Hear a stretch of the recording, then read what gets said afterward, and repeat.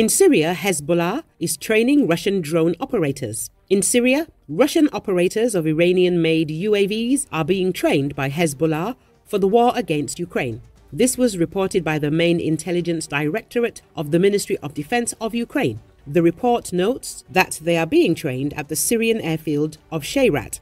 Trainings for Muscovites are being conducted by the Lebanese Hezbollah Police and the Iranian Revolutionary Guard on the territory of the Syrian military airfield of Shayrat, the statement said. The Main Intelligence Directorate noted that the Lebanese-Iranian-Russian training course provides for the development of the Shahed-136 and Ababil-3 UAVs, as well as the Raad remote-controlled aircraft.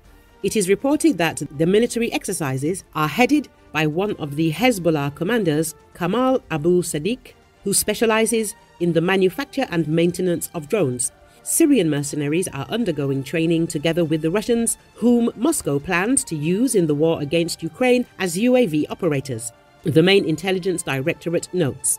Besides, instructors from the composition of the no longer existing Wagner group, who were on the territory of Belarus, now take an active part in the training of Hezbollah fighters.